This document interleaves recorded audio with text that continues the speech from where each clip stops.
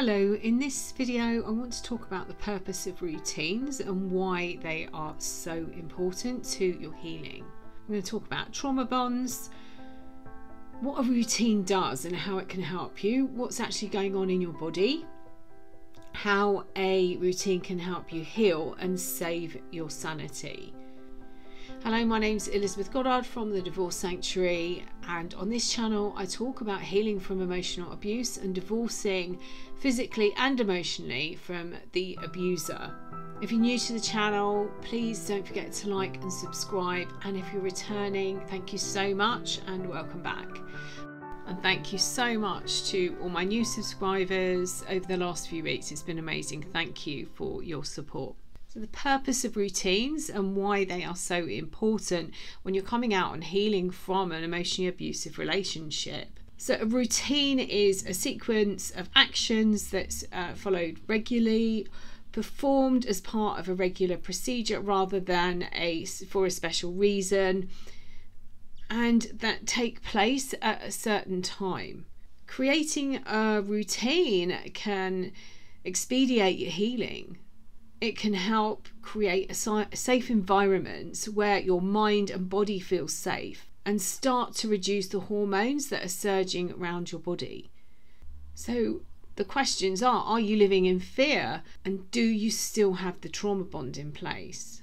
There are a few telltale signs. You can jump at the slightest sound, frequently second guess your ability to remember details of past events, feel confused and disorientated, feel threatened on edge but you don't know why, can't sleep, you might experience emotional flashbacks, or feel like you're constantly overreacting or too sensitive.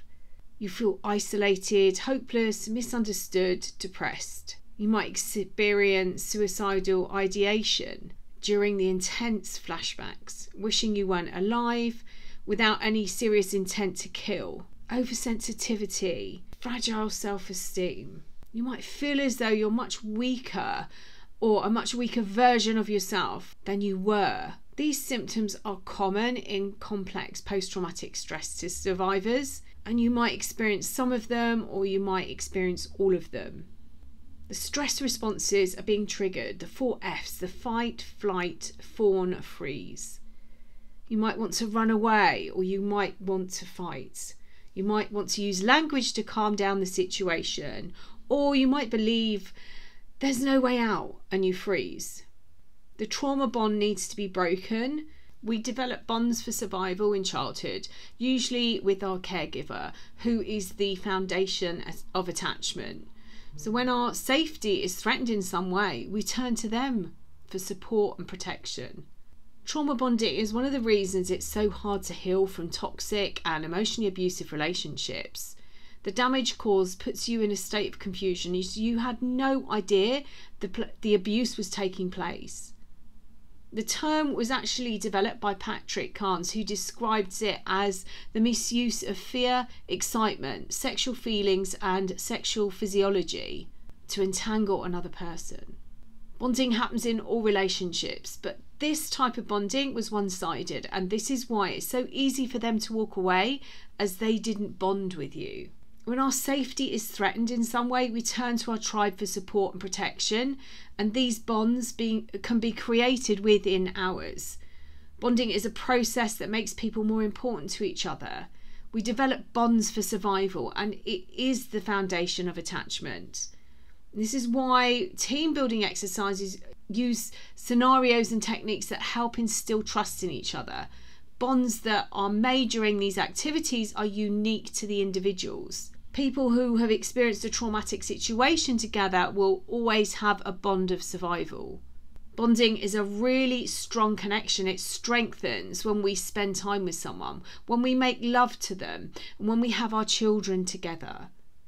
Trauma bonding is used by the emotional abuser or toxic person to enable them to gain power and control. And during the idealization stage, they position themselves as the caregiver, showering you with attention, gifts, meals out, days out, manufacturing a love you may never have experienced before. They then started devaluing you with slight put downs and triangulation or gaslighting. You may have rationalised their behaviour, believing they cared for you, creating even more bonds. This was the reason you were so connected to them, and when the relationship ended, you wondered how you would survive. Trauma bonding made it hard to enforce boundaries, which is why it's so painful to stay away from them. After getting you addicted to oxytocin and dopamine through the love bombing, they started to introduce situations that released the stress hormones, the 4 Fs, fight, flight, fawn, freeze. And this is done by the slight put downs and the creating drama, manufacturing these emotions within you. So when they threatened your safety through their bad behaviour, you turned to them for help and protection. You rationalised their behaviour, believing they actually cared for you.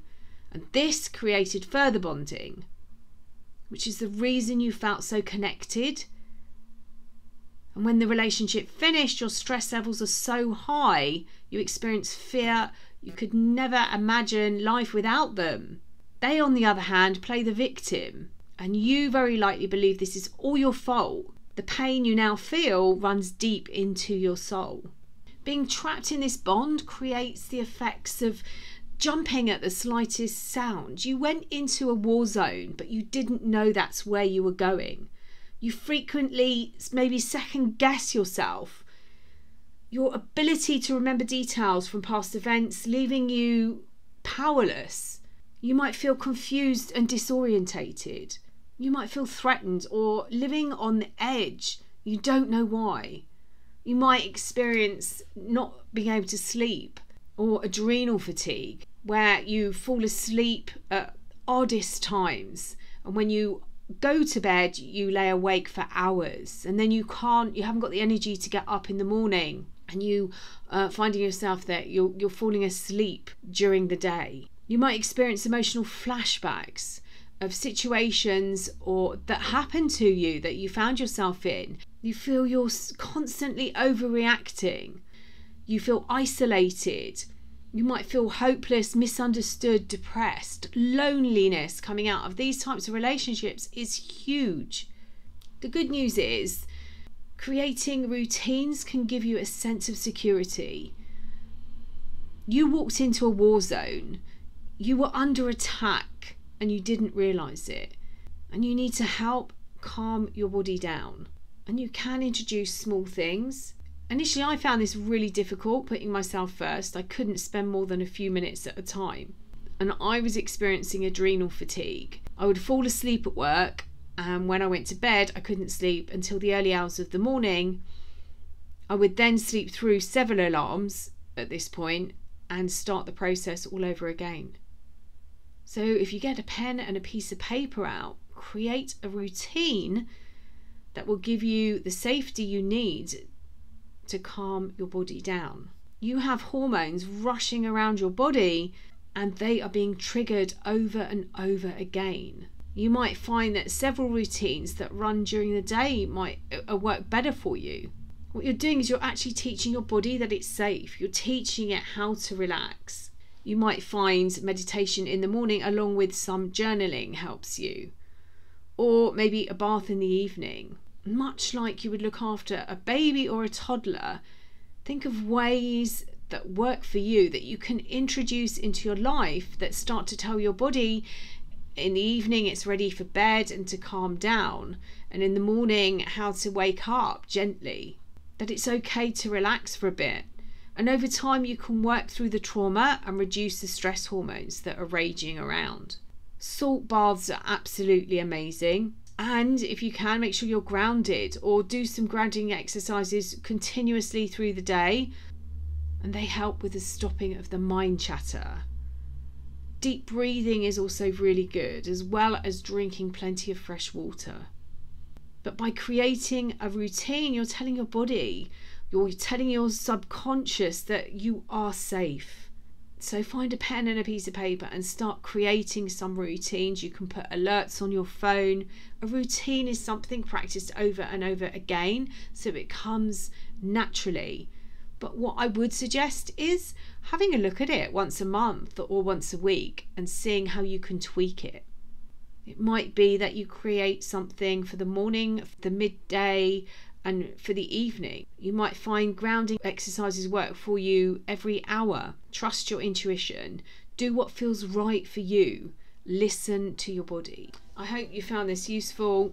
If you'd like to find out more about working with me, you can visit my website, put the links below. I will also put below the links to both my books, Finding Lily and The A to Z of Emotional Abuse.